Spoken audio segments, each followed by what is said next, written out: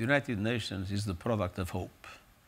The hope and resolve following the Second World War to move beyond global conflict to global cooperation. Today, our organization is being tested like never before. But the United Nations was made for moments like these. Now more than ever, we need to bring to life the values and principles of the UN Charter in every corner of the world. By giving peace a chance and ending conflicts that jeopardize lives, futures and global progress. By working to end extreme poverty, reduce inequalities and rescue the Sustainable Development Goals. By safeguarding our planet, including by breaking our addiction to fossil fuels and kickstarting the renewable energy revolution. And by finally balancing the scales of opportunity and freedom for women and girls and ensure human rights for all.